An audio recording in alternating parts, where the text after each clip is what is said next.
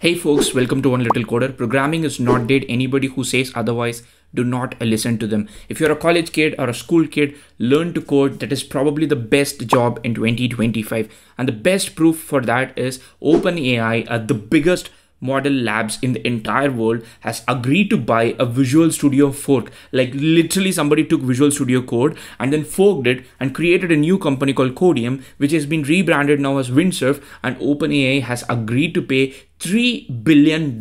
I mean, that's a B with $1 billion. It's not just that. You can see that Cursor, which is another Visual Studio fork, and that has been valued at $9 billion.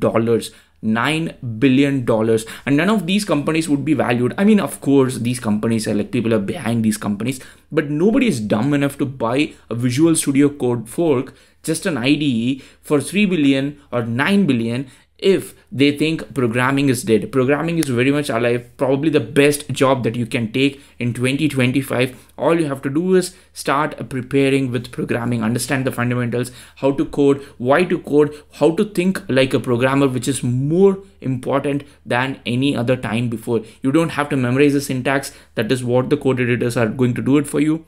But you need to know how to be the human, to control the agent, to do the coding. Just think like a programmer, you will be good. I just wanted to make this quick video announcement to say why big CEOs have been telling you that you don't have to learn to code, and that is completely wrong. Prove them wrong, learn to code. See you in another video. Happy programming.